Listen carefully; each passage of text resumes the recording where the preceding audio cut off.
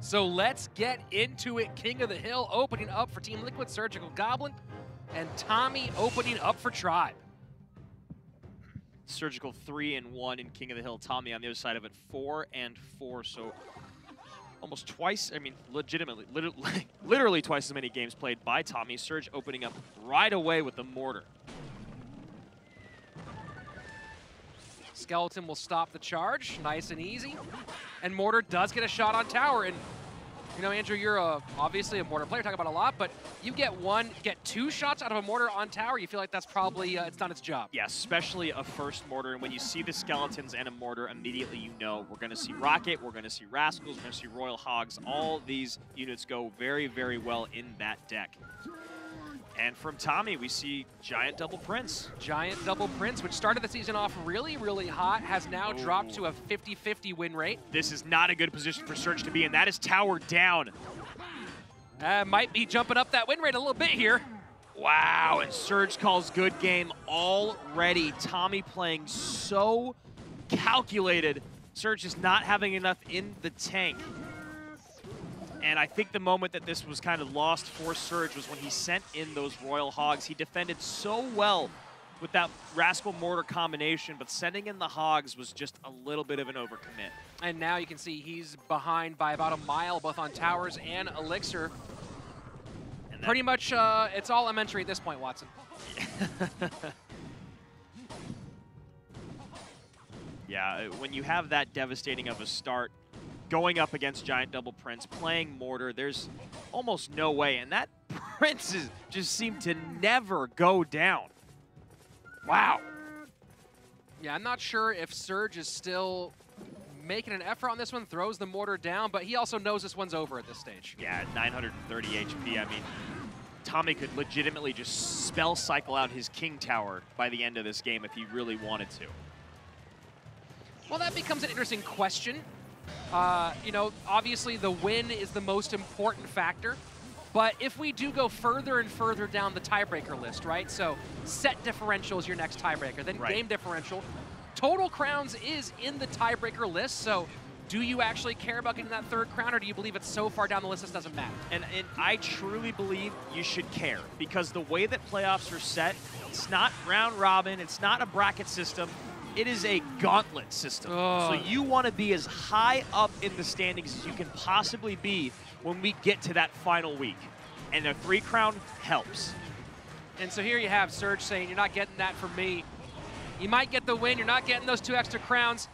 But that is it. Tommy takes out Surgical Goblin in game number 1 of King of the Hill.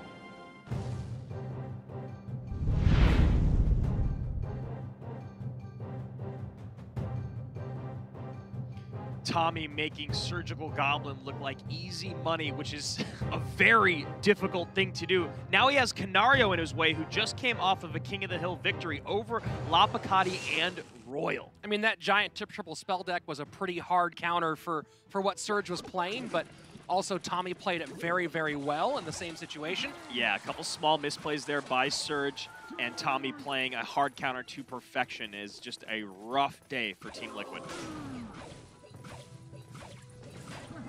And look at that, preserving the health of his Dart Goblin with that log. And now Tommy looking like he might be playing Mortar. And nice poison value on the back end. And there you have it. You called it right, Andrew. Mortar coming up.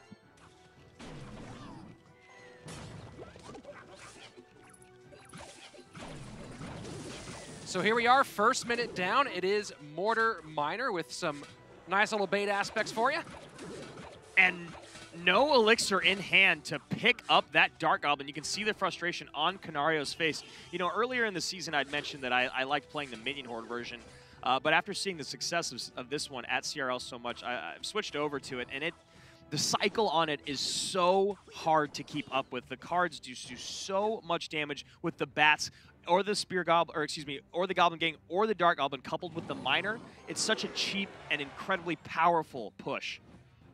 So we'll see if this Lava Miner can get things back as we get deeper into the game. We're about 24, 23 seconds away from double Elixir time.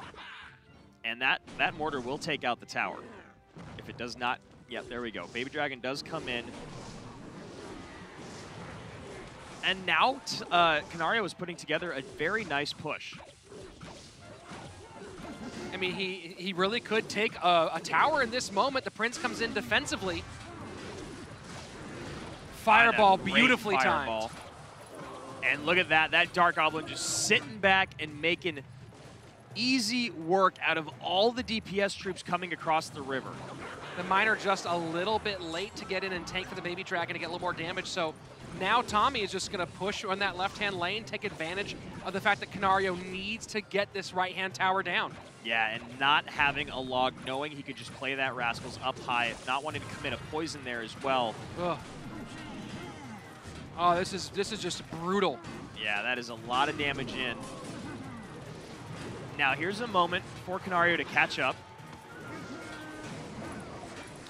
Another That's a good poison. great You see, poison. Tommy does not like that. He knows he just got caught. Yeah, he definitely gave up a very substantial lead by I think he committed a little too hard in the left-hand lane, but that does give him about a 400 HP lead on that tower. This game changes drastically now, though, with both playing into the same lane. No way for Tommy to put pressure away. All those units are poisonable. That is a great value poison right there if it does come down. Nothing there to get on top of the Baby Dragon. Tommy now really hurting. Baby Dragon will get on tower. Distracted by the bats. Very well played. You know, Karnarioo's just sitting on that Dark Prince for the Mortar one more time. And the very high Rascals. I love that play to preserve the health of the Dark Goblin. Now demanding that the poison be played high. Miner to the back. Mortar does get one shot off. And it catches the Dark Goblin. Tommy knows that that was perfectly played. And look at that. Baby Dragon gets turned around. Miner on the tower. We are so close. Fireball uncycled down to 205. Lava Hound in the pocket. Nothing there to get. Got to pick up those guards. A Miner cannot get picked up by Karnariooo. Karnariooo misses the pickup, and Tommy takes the game in a nail biter. Karnariooo down, surgical down. Boeufmac coming up next.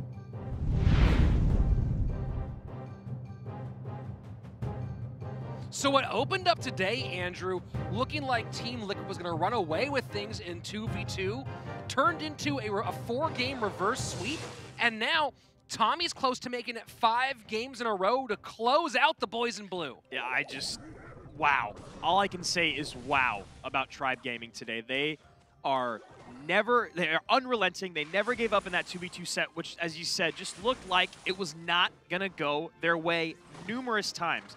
And now Boeufmac is the only man standing in the way between Tommy and a King of the Hill sweep over Liquid. Look, Boeufmac is completely capable of he going is. 3 in a row right now, but it's not an easy 3 in a row. No. No, it is not. Tommy already putting up the pressure, going to meet that Inferno Tower with his Battle Ram. So Miner Musk Loon for Boeufmac. Tommy running the Prince version of Bridge Spam. Bandit will demand a response. Skeleton's a great positive elixir trade for it.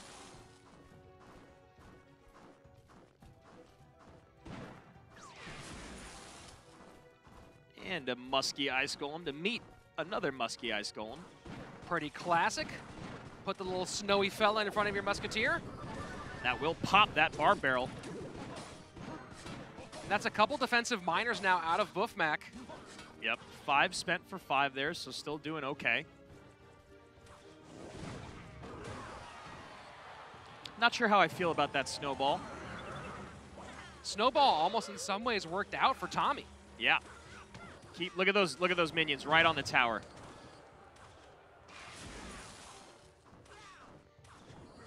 Boeufmac playing very, very solid defense, but 2 elixir behind. So here we are, first 2 minutes down. Not much has taken place so far, and we do see the first balloon push. Miner going to the front. Prince doesn't get up to its charge. And you see that Prince going to the back, expecting the Miner to go to the back. And a great Bandit from Tommy. Wow. And the Bandit does not get picked up by the Bar Barrel. That's a big dash in a lowest tower situation. And the minions are not on the tower, once again picked up by Boeufmac. That's the benefit of this low cycle minor balloon deck. You having the skeletons and ice golem in there, you're able to get out, and not to mention the Bar Barrel and Snowball, able to get around just a little bit faster than that minor Rascals Loon. Final 10 seconds. Barbarian there pulling the knight backwards. Prince, excuse me. So here we go, sudden death overtime. Currently Tommy in the lead.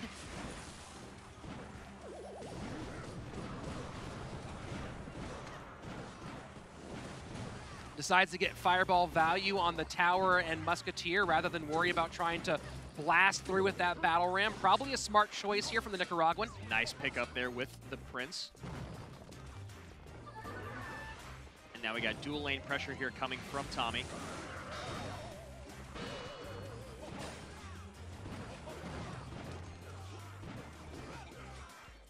This time the minions are tanked for and will get a couple hits in. And another defensive miner for Boeufmac. He's making the right call, doing what he can to protect, but time is running short to mount your offense. And those minions played a little higher than Tommy would have liked. They still get the balloon down before a drop. Death damage will help. 2 minutes left, though, in sudden death overtime.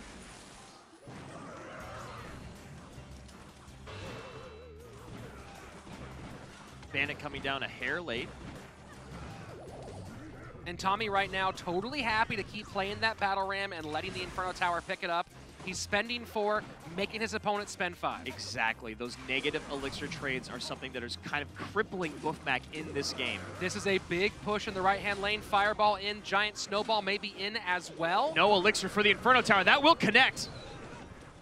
Unbelievable. Tommy gets beautiful play on both ends. Offense hits, defense plays well. Right now he is in the groove. Yeah, this is just high-level gameplay from both of these gentlemen. And now the balloon may get a drop. And nice work by the minions to push the balloon into musketeer range. Unbelievable plays coming from Tommy. Boeufmac now at 634 HP in that bottom left-hand tower with only a minute remaining. And the battle ram connects. That is gonna do it. Tommy, count it. 1, 2, and 3. Surgical Goblin, Karnariooo, and